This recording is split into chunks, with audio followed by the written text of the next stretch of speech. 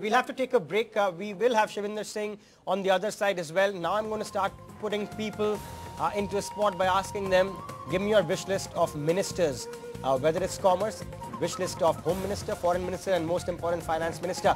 But one man who has influenced good governance in Bihar, given that Nitish Kumar has swept Bihar, good governance, good politics, good economics. An example of that is NK Singh. One just wished he played a bigger role in the center as well. But here's NK Singh's view as to what worked and what didn't in this election.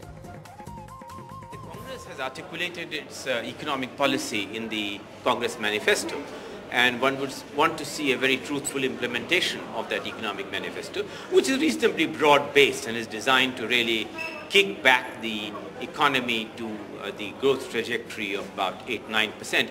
And the Prime Minister has already announced that in the first 100 days in his office, he'd like to really see a further stimulus package based on a review of what the existing stimulus package have done to the economy.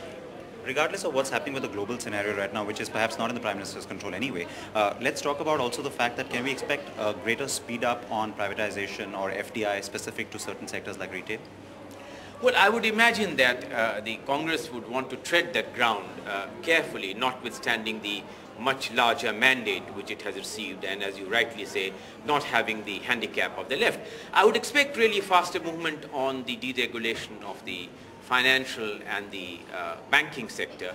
The insurance issue has been, as you know, pending in Parliament for a very long time. In fact, a bill to really amend the Insurance Act was introduced in the last days of the Rajya Sabha by the UPA government, and one would expect a faster movement on the financial banking sector based on the Raghuram Rajan recommendations and some of the other committees which have really suggested a further deregulation in many sectors to really get the economic momentum forward. At the same time, mindful of the global recession, to try and see what kind of an improvement in surveillance standards, in the organizations which are designed for a better monitoring of the likely consequences of market excesses can be really put in place so that we get the growth momentum back, but we are able to minimize the kind of distortions which had affected the global economy, whose consequences the Indian economy also faced. I also expect faster movement on what can be done to diversify the destination and the product to revive our export momentum,